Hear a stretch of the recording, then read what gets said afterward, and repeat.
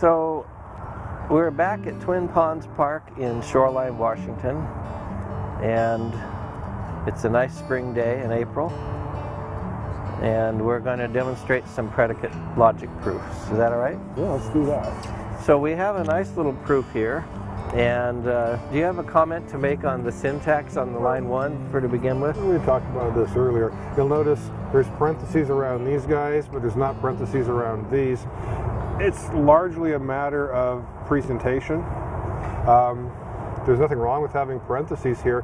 Technically, they're not really needed. If you remove these parentheses, it would still be clear the quantifier would hook up with fx, and that quantifier would hook up with that hx. But for some people, it kind of seems a little cleaner this way, a little clearer, a little less visually ambiguous. That's me. That's it. But Mark would prefer it cleaner and simpler he would remove these parentheses and leave it just for all x, fx with no parentheses, horseshoe sum x, hx, no parentheses. I think it's a matter of taste. For some reason, I've always liked to put the parentheses in here to emphasize that this goes with this and this goes with this. But Mark is right, they're not necessary because the way the sentence is constructed, there's no place for this to be but with this, and no place for this to be but with this, because of that horseshoe. So we won't worry about it too much right here. And you can kind of see how it can look two different approaches. Now, the first thing, I'm going to ask Mark to prove this proof, but the first thing I want to point out is that students oftentimes want to instantiate this first line. Why can you not instantiate this first line? The only time you can take quantifiers off using, say, UI or EI is if the quantifier is the main operator, the main connected. That is the biggest, most common problem my students have in predicate logic. It is absolutely kills problems. I'll repeat it 10 times a day, if not more, that I'll ask them, can I take this off using UI? And I want them bored, they're bleeding out of their left ear, they're so bored. They need to see they can't take that off using UI, and they cannot take that off using EI. If they could get this all by itself, then they could do UI on this, take it off. If they could get this all by itself, well, that's the main operator, then they could do EI. But that is probably, in my mind, one of the biggest mistakes I see. It's huge. Really, and same with me. I over and over again say that you cannot instantiate unless the quantifier is at the start of the line, it has no tilde over it, and its scope is the whole line. And students often forget that, and they'll want to instantiate anyway, and so it's a common error. I think people get confused by the symbols. Predicate logic's more complex. Easier to get confused with the symbols. So let's just emphasize this.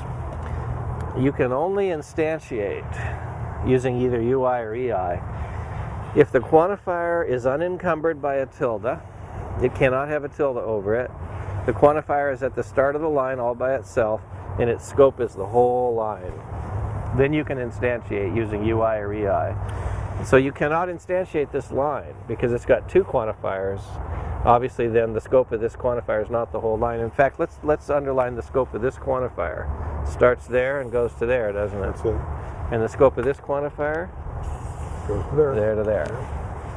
And for this one, it goes over the entire thing. So that's the main operator, the main connector of the entire thing. Good point. That's the main operator. Its scope is the whole. So we cannot do an instantiation on line 1. So now, do you want to prove it? Do you need this? I'll let you do the writing if you wish. Okay. Just before you write, though, you can notice if I wanted to, I could do UI on line 2, because that is the main connective.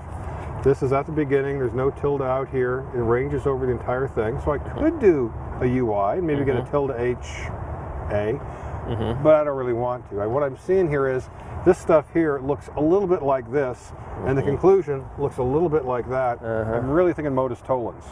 I'd love to do a modus tollens on this.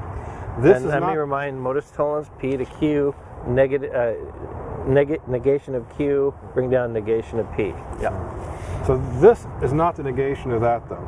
But what I can see is, if I do a QE on this, change a quantifier, I'll get something that looks really, really cool for me. So how about doing a QE on line 2? Okay. We'll see what we get. All right, so quantifier exchange, we're going to actually, the algorithm is that we take the quantifier and we switch quantifiers. We go from the universal to the existential, or the existential to the universal. And then we add a tilde to each side, and then we cancel out double negatives if they result. In effect, what we do is if we have a single tilde, we switch quantifiers and flip that tilde over to the other side. In effect, that's how you do QE, quantifier change. So I switched quantifiers and I flipped the tilde to the other side because there was only one tilde. That would be QE2. Okay, that's a good move. Okay, and now we can see what I had in mind. What I had in mind was getting this thing because this is a negation of that. Here's this, there's that, and I'm denying it, so now I can do a modus tollens, which will give me the negation of this.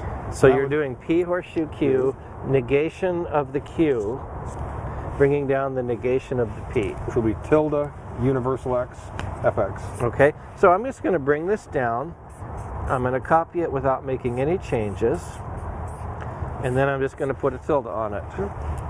And that's modus tollens on 1 and 3. Okay. And now we're in the ballpark of what I'm looking for. So this is starting to look like that. Yeah, I got a quantifier, I've got Fx. There's a tilde floating around in there. And I noticed that if I do a QE on this, on line 4, I'll get exactly what I want. And I'll be done. So let's do a QE on line 4. Okay. So QE, I take the quantifier and I switch it, swap it out for the other one. Go from the universal to the existential, I change quantifiers. And then, technically speaking, I add a tilde to each side and remove double negatives if they result. But in effect, if there's one tilde, I'll flip it to the other. So we'll flip it. And that's QE. I have a QE4. Okay. You can use QE on a lot of lines, and you can do it on anytime you see a quantifier. There's no restrictions on it. You can do QE here, here, here. Anytime you see a quantifier, you can do a QE. And so we flipped it and flopped it, and we reached the conclusion. So we finished the proof. Can I make a comment on what you were doing? Mark's thinking, if you listen to him carefully, was all syntactical in nature. He wasn't thinking about the meaning of the sentences that these might be symbolizing. All he was thinking about, in effect, is the syntax.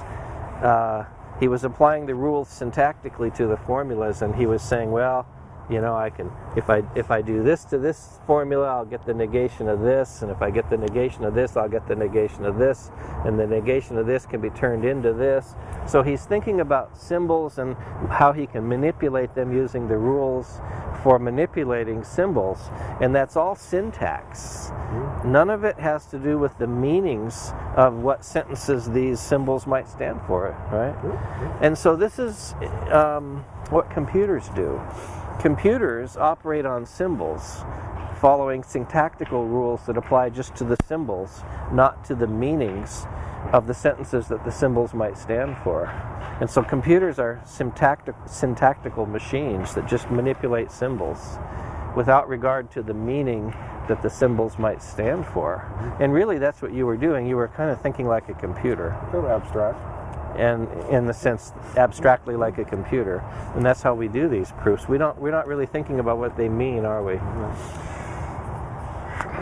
I hesitate. I have a way of visually trying to describe this QE move. Sometimes students think it's complicated. I think QE is one of the easiest moves in logic. Go ahead. This is stupid. What? But I kind of look like a quantifier. So imagine if I'm doing change a quantifier. Okay. Do this all right. class. Go ahead. Change a quant. It's kind of like the Macarena of logic. Oh my God. So you got this. If you got a tilde over here, if you want to do a QE, basically change the quantifier and then change the tilde. If there's a tilde over here, you take it off. If there's a tilde over here, you take it off. So if I'm sitting here doing the Macarena and I want to do the QE, I get this. If I'm doing this, I get that. I defy anybody to forget this after this. I swear to God, I think it works. Anyways, the Macarena That logic. was brilliant. I'm not even going to try to imitate it, but that was good. Well, Yeah, works. It's a great, great. There's an arm. No arm there. That's my belly. Anyway. Well, very good. Okay. You can edit that out if you wish. No, that's fine. Thank you. Great job.